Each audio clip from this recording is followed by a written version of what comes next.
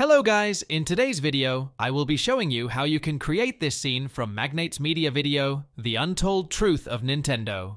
Most of the items and objects Magnates Media uses in his video are items you need to buy or download via websites like Envato Element, Motion Array, and others like that. But in this video, I will show items that you can use for free and where you can get them from. But if you can afford to purchase these items, then you should. It will improve the quality of your video and reduce your editing time. So without wasting much time, let's get into it. Don't forget to subscribe to my channel to get more tutorials like this. So the first thing we go into this to download the background. I have already recreated the video, so I will just be taking you through the process step by step. To download the background, go to pexels.com and search for paper texture, and I will be using this one. Download and import the video. I have imported mine already. I created a new composition that is 1920 by 1080 with a duration of 12 seconds, but our edit will only take up 8 or 9 seconds.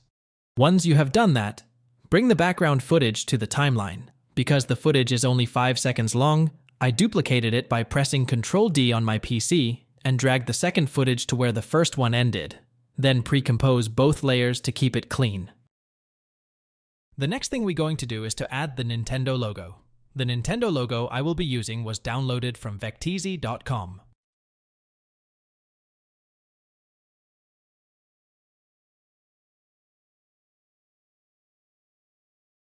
Use Photoshop or any other background removal website to remove the background of the JPG. Next, import the Nintendo logo and drag it onto your time, and extend it to cover the entire length of your timeline.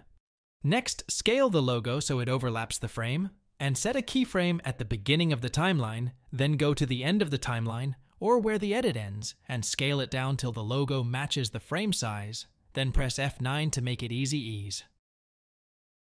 The next thing we are going to do is to add the Nintendo card.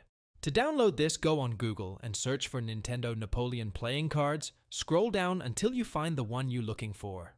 Once you have downloaded the Nintendo card, import it into After Effects and align it to the center of the frame, then make it a 3D layer by clicking on the box here. Next, let's animate it so it looks like the card is bending in 3D space. To do this, click on the drop-down to display all of the transform properties.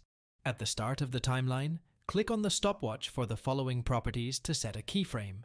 Set the X rotation to -20, the Y rotation to -14, and the Z rotation to 11, then move 1 second, and make the X rotation 0, the Y rotation 0, and the Z rotation to 9.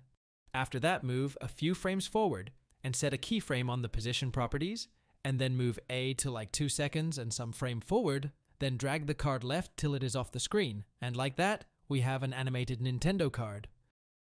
The next thing we are going to do is to bring in our Nintendo Switch. To get something close to what Magnates Media used in their video, you will have to purchase it from a website like this or build it yours using a 3D software. But for this tutorial, we are going to use this Nintendo Switch I downloaded from vecteezy.com. Once you have downloaded it, you can use one of the 3 methods I mentioned above to remove the background. After you have done that, import the Nintendo Switch and drag onto your timeline just a few frames before 1 second. After that, select the Nintendo Switch and pre-compose it. Then double-click on the pre-comp to open it up. The first thing we are going to do is remove the black background. To do this, go to your Effect tab and search for the color key. We are using this because it is better at removing a black background than the key light. To remove the background, hold Ctrl with the color picker so it can select more color range, then select the Nintendo Switch screen to remove the background. After that, we need to draw a black background behind it, so it is not transparent.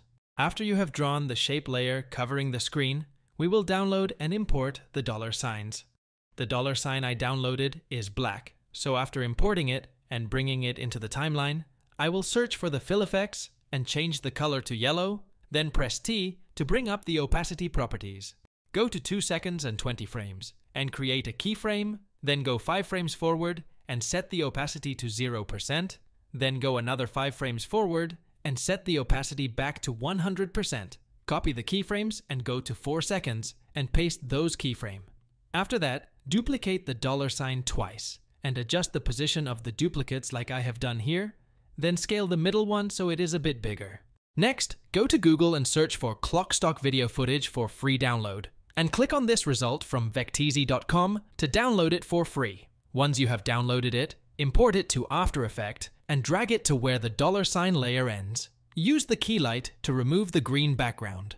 At the beginning of the layer, set the scale property to 0%, then move 5 frames forward and set the scale to 30%. After that, go back to the main composition and adjust the composition to 21 frames. We are moving it here because it is where the Nintendo starts animating off the screen. Make the composition a 3D layer, then make the Y rotation minus 30 degrees and the Z rotation minus 12 degrees, then go to 7 seconds and set the Y rotation to minus 9 degrees. After that, go to the position properties, adjust it so the Nintendo Switch goes off the screen, and just before the Nintendo card starts animating off the screen, set a keyframe, then go a few seconds forward, and then bring back the Nintendo Switch into the frame, then make the keyframes easy ease. With a little bit of glow effects and transition, and you have a Magnates media style of edit. Please like and subscribe for more.